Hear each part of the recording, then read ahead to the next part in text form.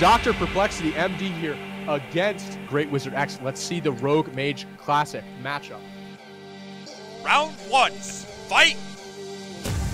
Skull immediately comes out from Dr. Perplex. He doesn't want to be sheeped here. He wants to speed as well. Pretty low, actually, from Greatwizard. The Tidal will come out, and he'll look for the reopen. No AoE. Actually, the AoE does come out. A Gouge will lock down Greatwizard. Sapper coming out from Dr. Perplex, but with the blind being blocked, Dr. Perplex looking at a dangerous situation against Greatwizard. The Vanish comes out. Blizzard will remove him.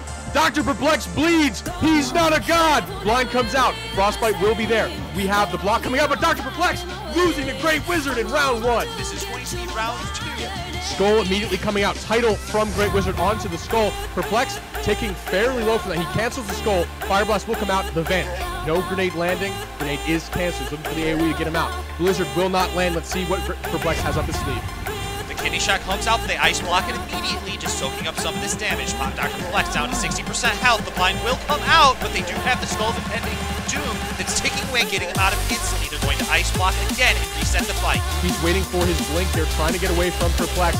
He's trying to bring the burst damage down. Greatwizard brought low. The Sapper will bring it to 1-1. Beautiful Skull there from Greatwizard, but it doesn't mean much.